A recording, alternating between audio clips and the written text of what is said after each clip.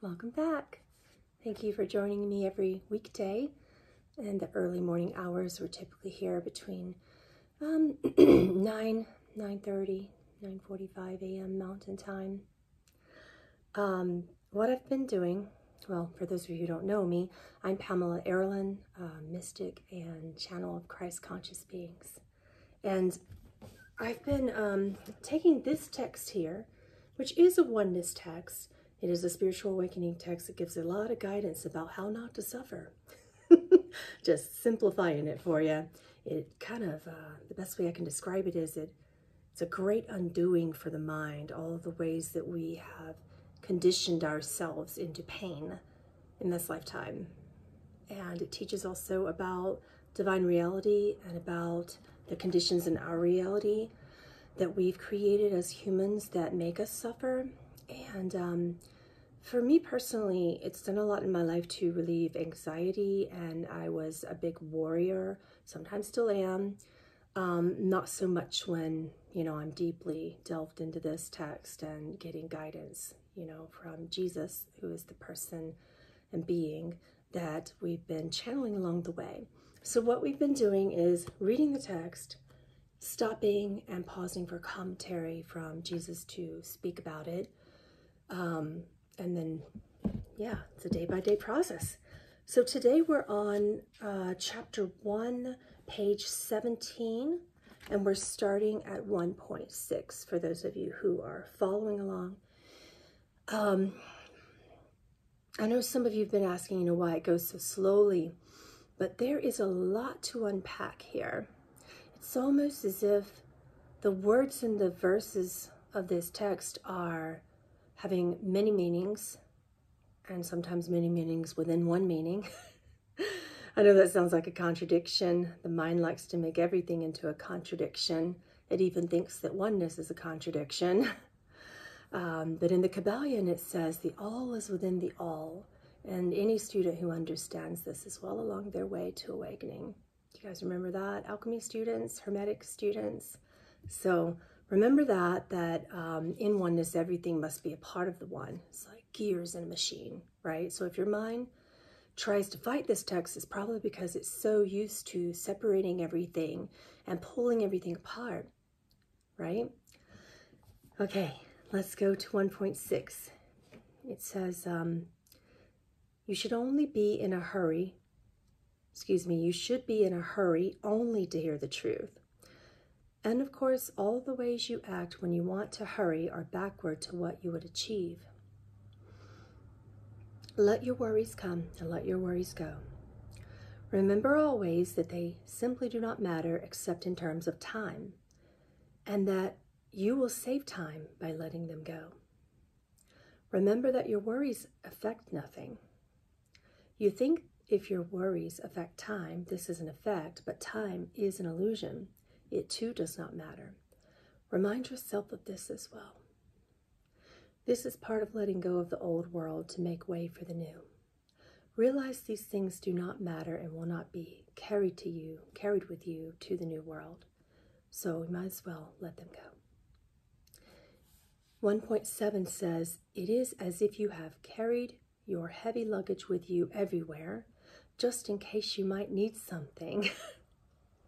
He stops and says, the heavy luggage is the worry. It is the lack of trust. When you have heavy luggage, you think that you could be preparing for the worst, but does that make you feel better to be in continual preparation, whether it be for the best or for the worst? Does that make you feel better to always be guiding your emotions in a way to tell your mind how it needs to feel, as opposed to just allowing it to unflow as it will and being present with it?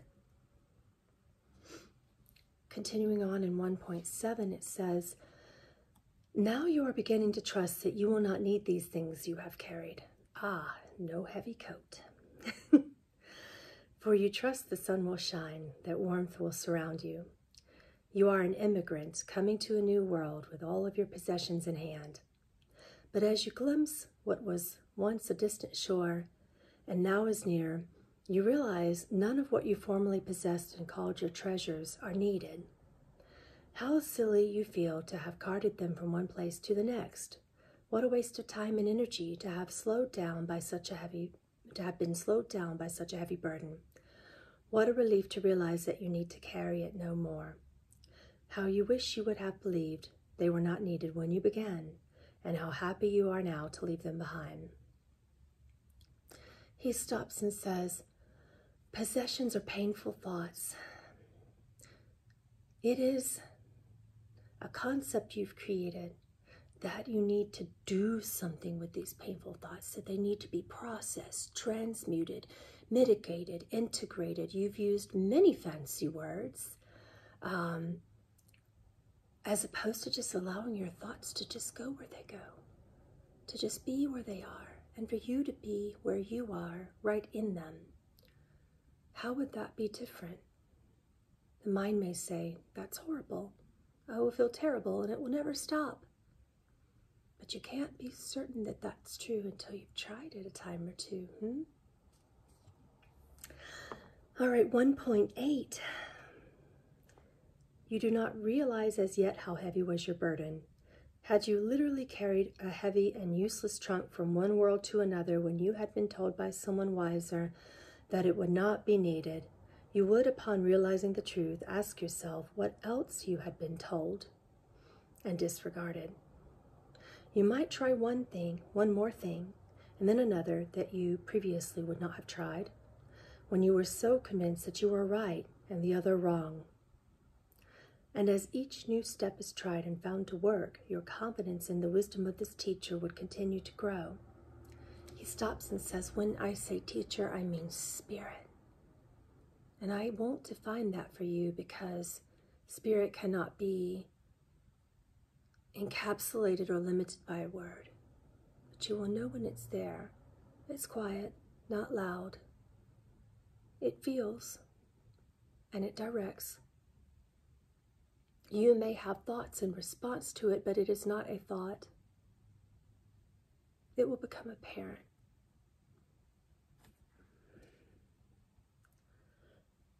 Okay. Moving on midway through 1.8 here on page 17 of chapter 1, it says,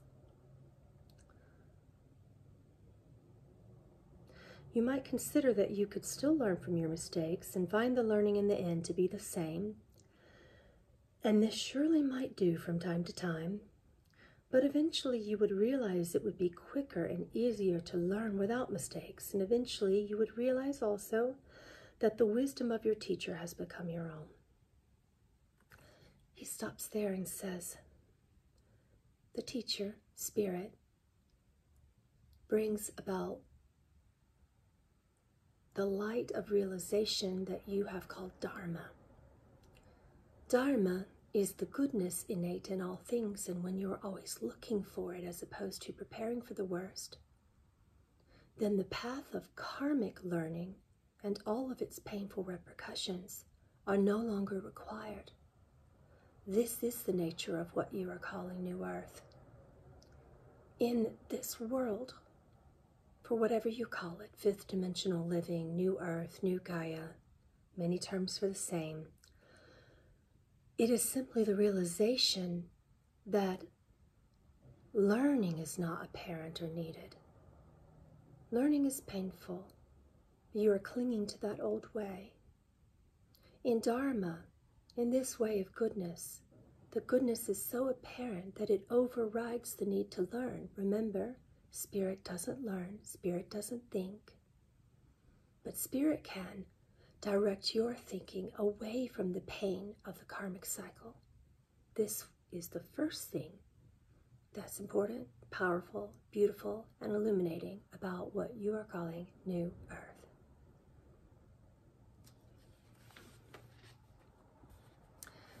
In 1.9 of chapter 1, it says, the urge to test another's wisdom is the urge to find your own way and have it be a better way. It is the urge not to trust the teacher in all things, but only in certain things.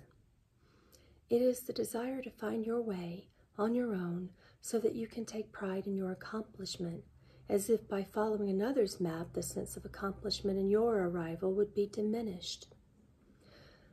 This wanting to do things on your own is a trick of the ego. Your pride, a gift. The ego demands. These are the magic thoughts that oppose miracle-mindedness. He said, let's stop and talk about what magic is in these terms. Magic is something that you see and then you don't. You can't actually evidence it. It feels good in the moment and then the show is over. Just like a magic show, it goes away. It can't nourish you. It's not lasting. It can't be real. Magic is full of wonder in the creative start of karmic implications and results. Can make the mind feel that it has accomplished something. But remember, the mind isn't the doer. That was the pain of the old world. In the new world, the doer is spirit.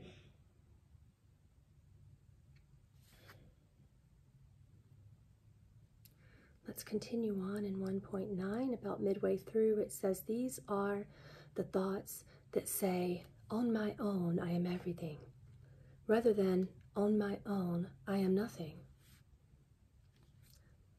He stops and says, your ego will oppose the latter portion of that sentence. If you hold a belief that you are worthless and that you must evidence your worth in physicality, this sentence will cause you to think too much, to feel too painfully. When I say, on your own you are nothing, nothingness is the deep lap of God, the deep void and abyss of all of the physicality that was formerly painful in the karmic laws of your world. When you let it go, you float around in that nothingness.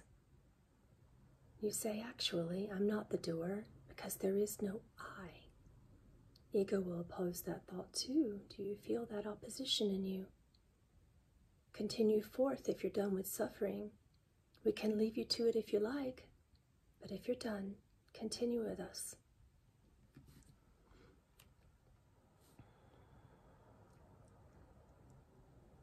A true leader follows until she is ready to lead. She does not strike out on her own in the beginning, before she knows the way. There's no shame in learning, no shame in following the course another has put forth. Each true course changes in application.